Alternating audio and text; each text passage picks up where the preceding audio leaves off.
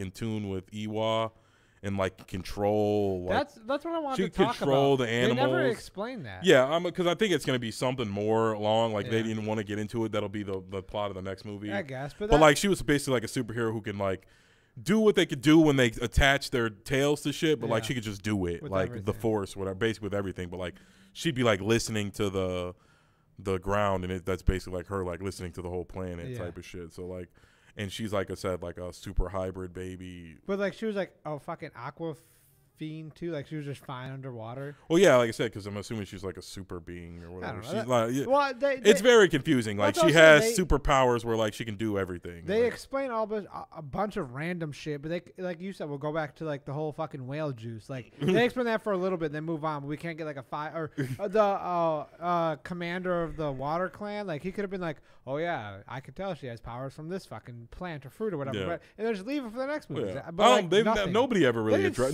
ever really addresses it because I think it's this weird thing where they all talk like they're really in tune with Iwa, so it's like they just think like she's just some sensitive ass girl, like, but she actually does have powers. But they don't like super address it, like what the hell's going on with her. So I'm assuming that's gonna be some of the next movie shit, like what's going on. You know what didn't make sense to me? This popped in my head. What was the middle child's name or the younger brother?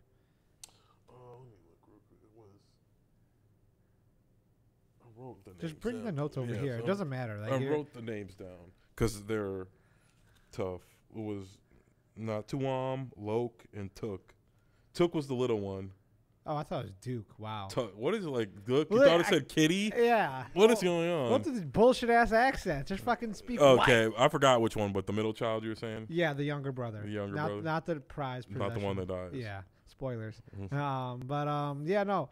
I like some of his stuff, but one thing I didn't like. So Jake said to him, after like they fought, like the kids all had like a little scrap. He was like, "Hey, go apologize to him. Go make peace. We ain't got time for this shit. We're guests here." And he goes over he's like, "Hey man, I'm sorry for that." And then they go out and they leave him there, and he meets the toucan or whatever it's called. Mm-hmm. And that's fine. And then they bring him back, and then Jake's mad at him.